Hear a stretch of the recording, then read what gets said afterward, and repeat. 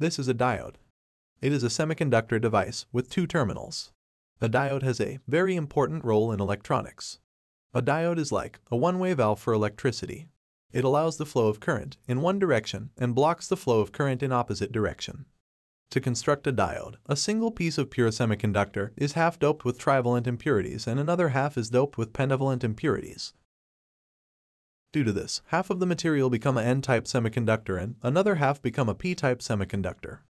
At the atomic level of diode, free electrons from N side migrate to fill the holes of P side, which creates a potential barrier in diode.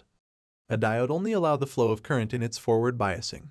Watch my full video on diode, link in the comment box.